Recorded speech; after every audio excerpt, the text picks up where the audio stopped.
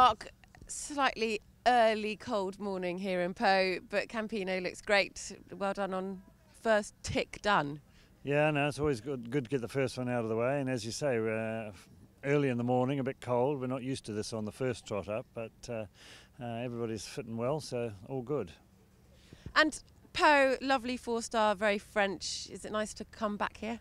It's always great to come back here, end of the season. We look forward to it. Normally we have we look forward to sort of warm weather last bit of summer, but so far we haven't had that. But lovely event and great hospitality. We've had a look around the course, and the course looks good.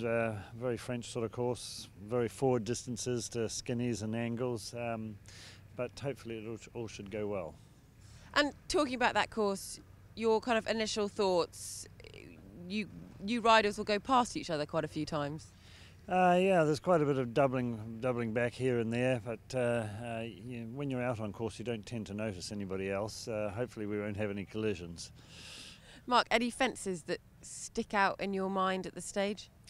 I think the waters here are always quite difficult, and this year the last water is a big effort. It comes at about fence 24 or 25. You know, the horses will be a little bit tired by that stage, and a big drop in, and then a big step to a bounce out if you're going the direct way, and that could be a big effort. And the water before that, the two corners in the water going the direct way, they're big corners. And there's lots of places around the course where you can be caught out. As I say, there's lots of forward distances to either skinnies or angles where it's easy to have a silly run out.